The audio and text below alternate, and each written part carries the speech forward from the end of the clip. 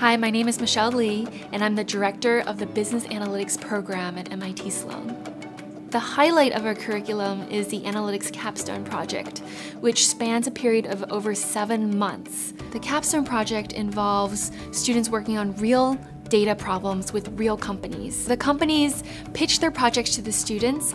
The students were able to meet with the companies before they were matched to each team, and then they worked on the project during the spring semester from campus. During the summer, the students go on site to the companies full-time as interns. The students then come back onto MIT campus in the summer and present during a Capstone Showcase. Companies who have worked with our students include McKinsey, GE, Walmart, Nordstrom, and these companies worked with a team of 2 business analytics students, as well as a faculty advisor to the students and a PhD mentor. And many of our students go on to those companies as full-time employees.